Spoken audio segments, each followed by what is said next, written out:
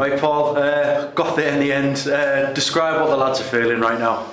Oh, I think because we can't celebrate, there's still a job to do. You know, it's still going to be tough next week, but over the moon. I mean, you were with us at half time. Obviously, we were positive, but we said, look, it'd be no easy task today. Birtley were never going to come here and just give us it on a plate, and they made us work hard for it.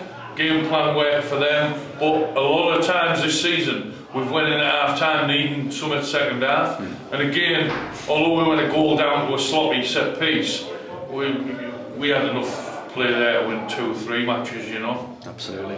Like you said, the lads went down quite a scrappy goal from Birtley there.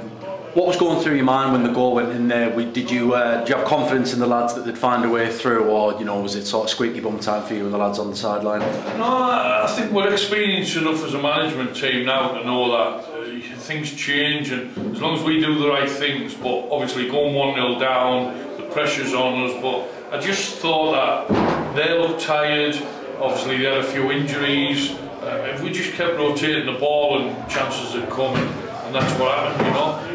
Right, so obviously this is a fantastic result taken into the last game of the season. I imagine training is going to be quite intensive this week, but what's going to be the message for the lads going through the rest of the week?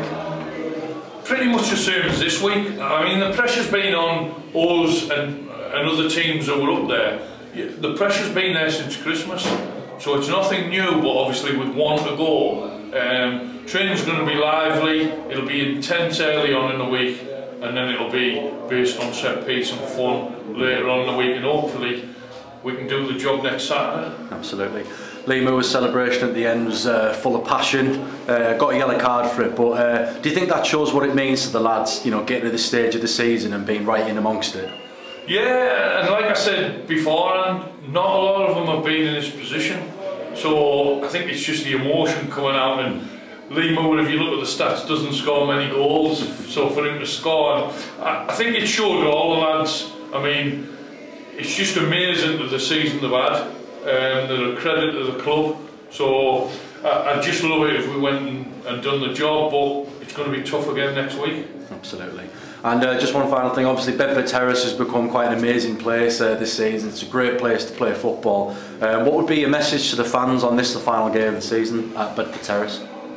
On a personal note, I just thank them for all their efforts, all the times they've travelled, all the times they've sang their hearts out. We can't thank them enough, and the players love it. They actually buzz that they're playing at home because of the spectacle they make it. And even if we'd have lost today, them fans would have still been right behind us. We go out for a beer with them, we're on coaches with them. They're the best set of fans I've known in the Northern League. Right, Steve, a fantastic win, and you managed to get yourself on the score sheet.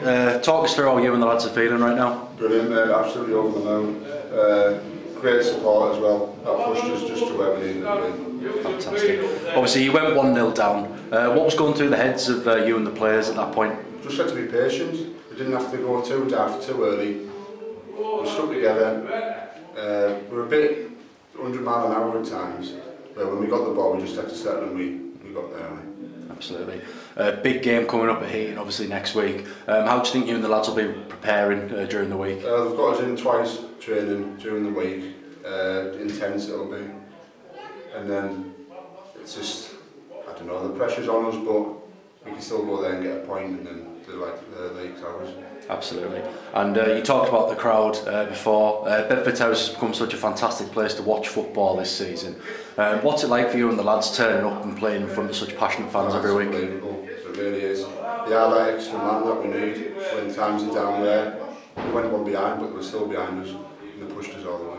Fantastic. And from a personal point of view, how do you think you've performed this season? Yeah, I've had a bit of an up and down season for myself because of the injuries. Then I was out of the squad for a bit, but the lads are doing well, so I couldn't complain about it, and then got back in, we've done well.